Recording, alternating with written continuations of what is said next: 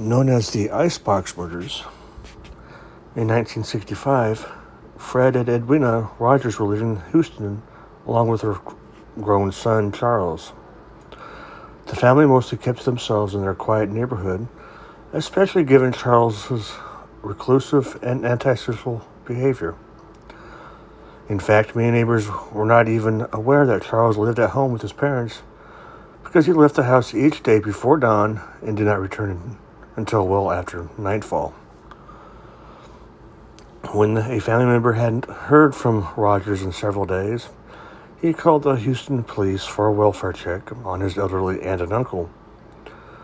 The patrolmen were unable to locate Fred and Edwina, but they noticed food sitting on the dining room table. They opened the fridge and noticed numerous packages of meat, neatly stacked atop one another. Then they noticed 2 human heads in the vegetable bin. Additional officers arrived on the stomach-turning scene and slowly removed the packages full of dismembered body parts from the fridge. The remains were that of Fred and Edwina Rogers. Naturally, Charles was the prime suspect in this heinous crime. However, he seemed to have vanished off the face of the earth. Though the police were able to collect circumstantial pieces of evidence against him, Charles Rogers was never found.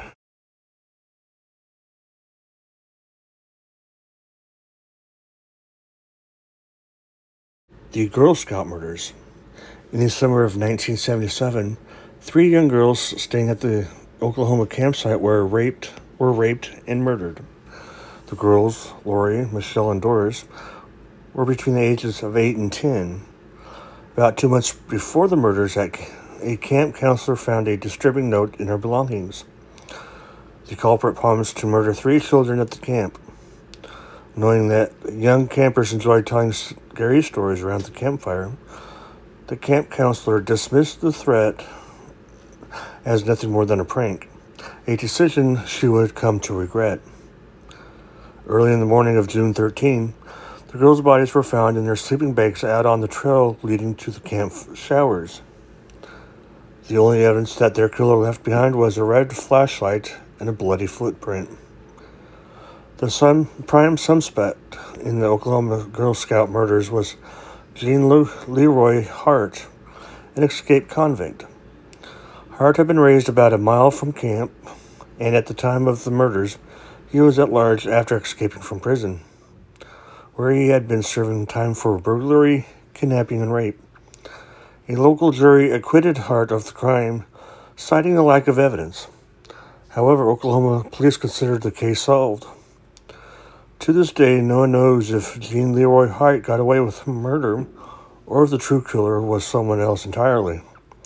Either way, the girl's killer never saw justice.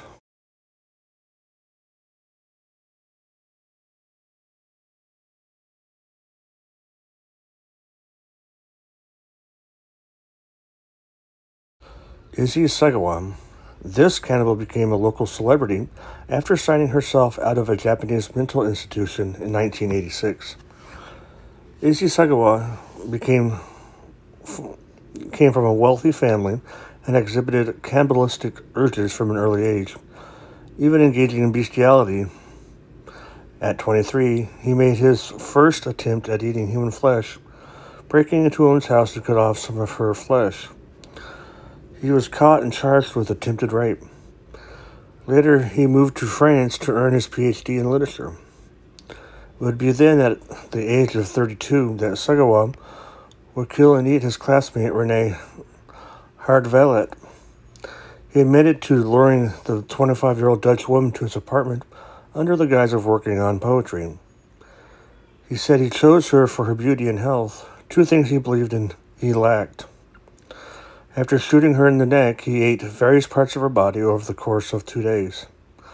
He then attempted to dump her body, including 2 suitcases of dismembered body parts, into a lake in the Bois de Boulogne, but was caught in the act. After being held for 2 years in police custody, Sagawa was deemed legally insane in French court and was ordered to be held indefinitely in a mental health institute. After being deported to Japan, he was declared sane by Japanese psychologists, and so was able to sign himself out of care.